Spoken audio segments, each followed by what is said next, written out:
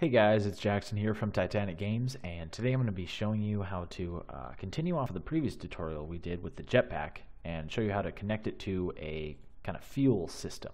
And in this video, I'm specifically going to show you how you can do it with kind of some automatic regeneration.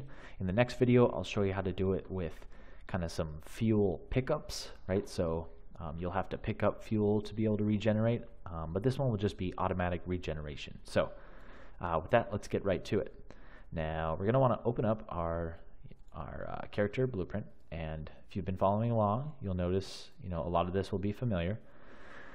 So let's just get right to it because it's a little bit too it's kind of a long tutorial. So first things first, let's delete this event. Right, we're not going to need this one anymore. Instead, what we're going to do is off of activate.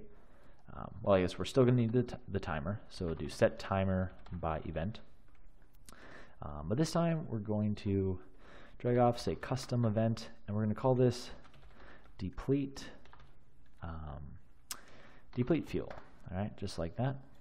And for the amount of time here, we're just going to set it to 0.05, and we're going to set it to looping. Now, the reason I'm having it run so having the time be so low is because it'll allow the fuel bar to have much smoother transitions rather than subtracting large amounts at once. So you'll see what I mean in a little bit.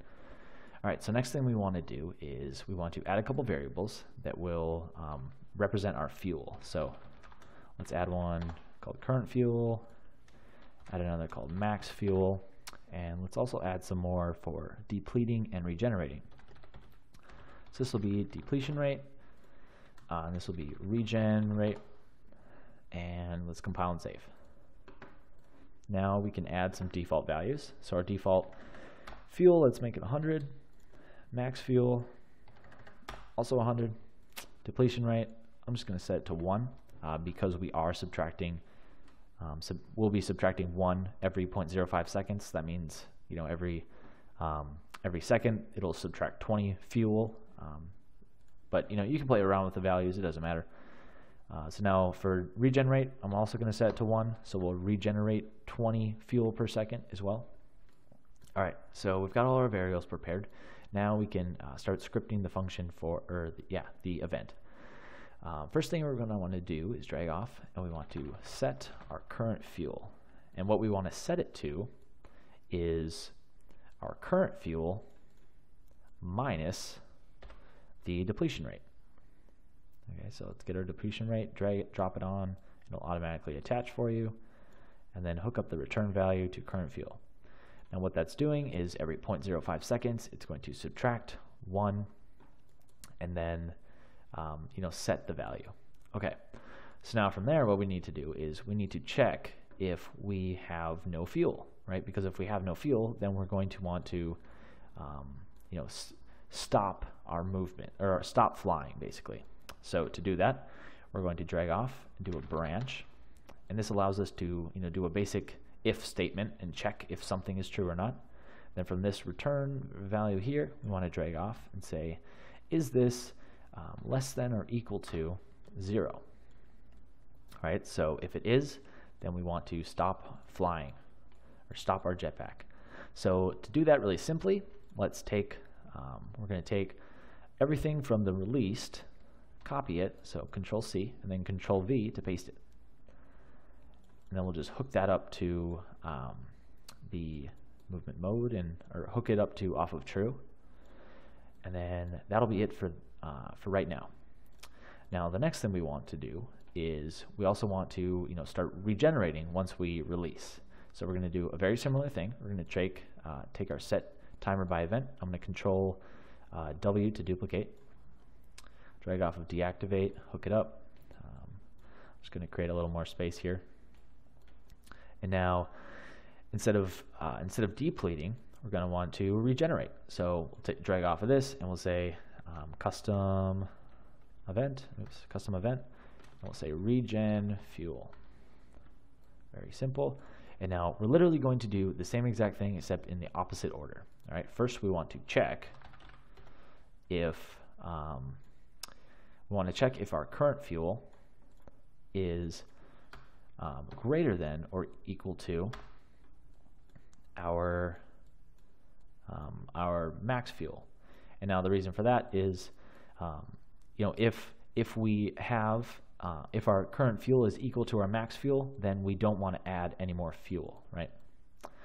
So next, we're going to drag off of, well, first let's drag off of false, right? So we're assuming that we don't have any fuel, or we have less than the max fuel.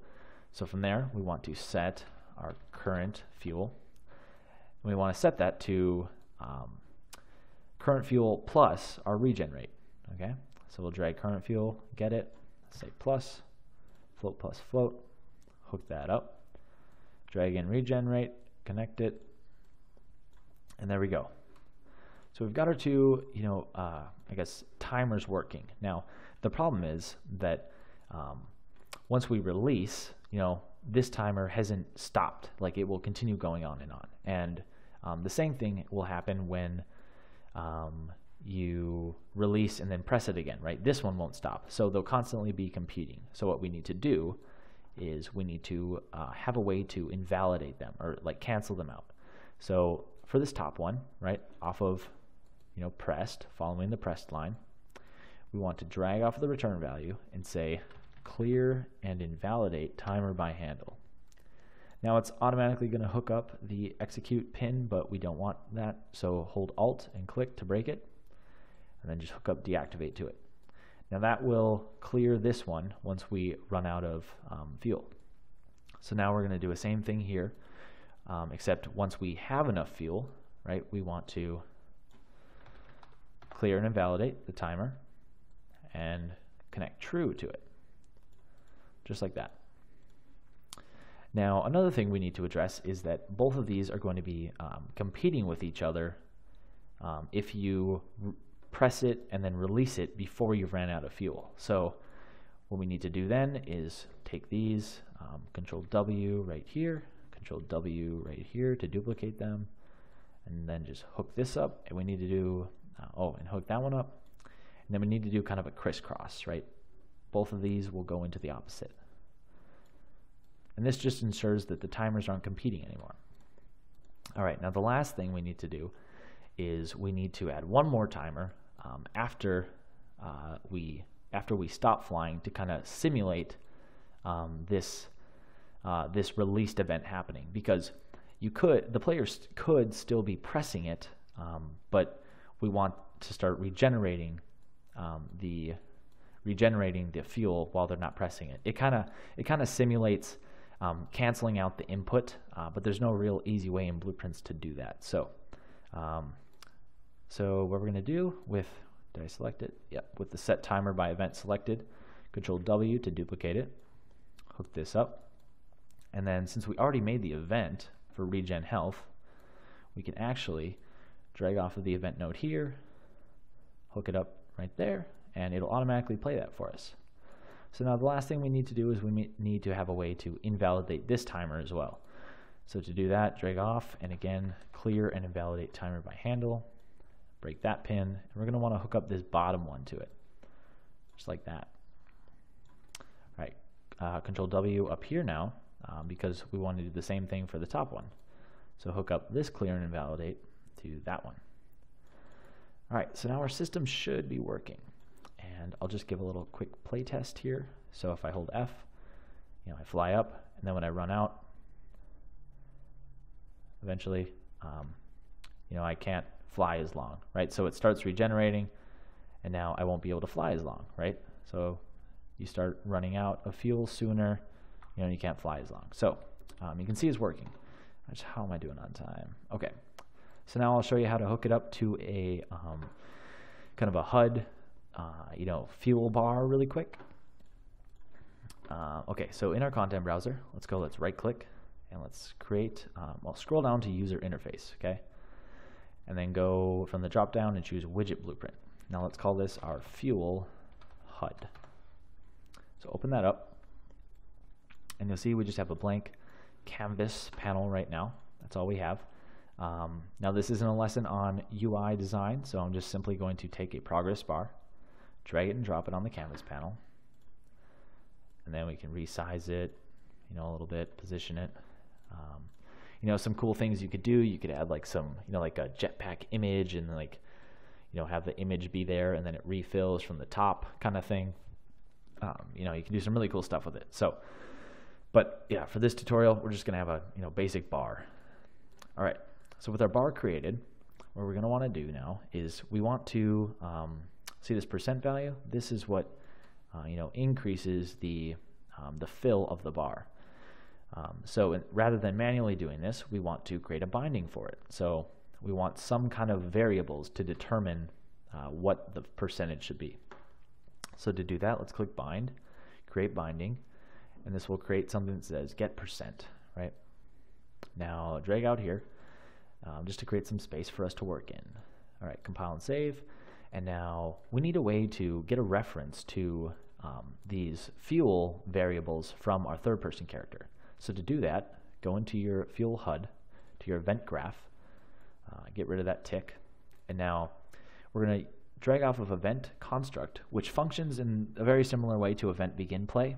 Whenever the HUD, this HUD is created, it will fire this event. So we're going to cast to third person character, and then for object, we're going to get player character, character, just like that.